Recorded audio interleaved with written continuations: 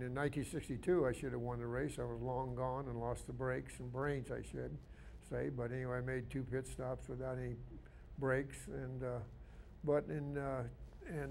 I knew that, you know, if I could just finish the race, I could win. I mean, that was the whole thing, and I was fortunate to do that in 1963, and then toward the end of the race, my car had a crack in the oil tank and started leaking some oil for a few laps, and then it quit. I mean, once it got down past the crack.